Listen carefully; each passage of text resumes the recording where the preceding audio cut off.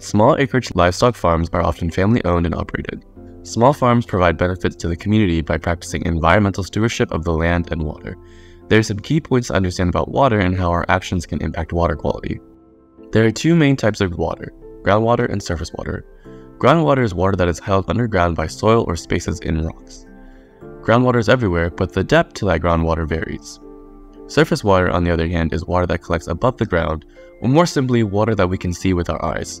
Think ponds, lakes, rivers, or the ocean. This all comes together in a watershed, which is an area of land that drains all the streams, rainfall, and surface water to a common point. Groundwater and surface water are interconnected. When it rains or snows, groundwater and surface water are recharged.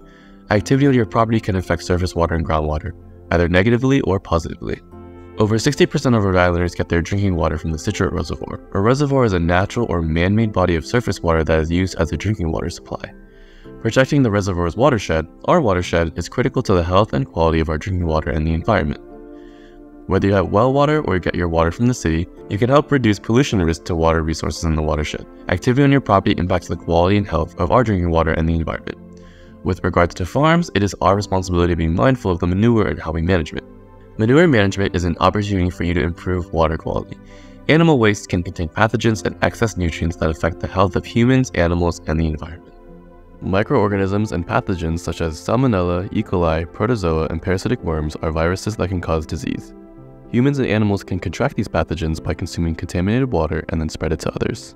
Nutrient pollution is an excess of nutrients in the water, mainly nitrogen and phosphorus, that can cause human and animal health issues as well as environmental degradation. Nitrogen and phosphorus are natural elements that are found in water, manure, and fertilizers. At high levels, excess nitrogen in your drinking water can cause serious health problems to humans and animals, especially infants and pregnant people.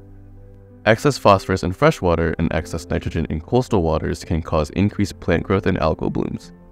This reduces oxygen levels in the water and can have economic and health impacts.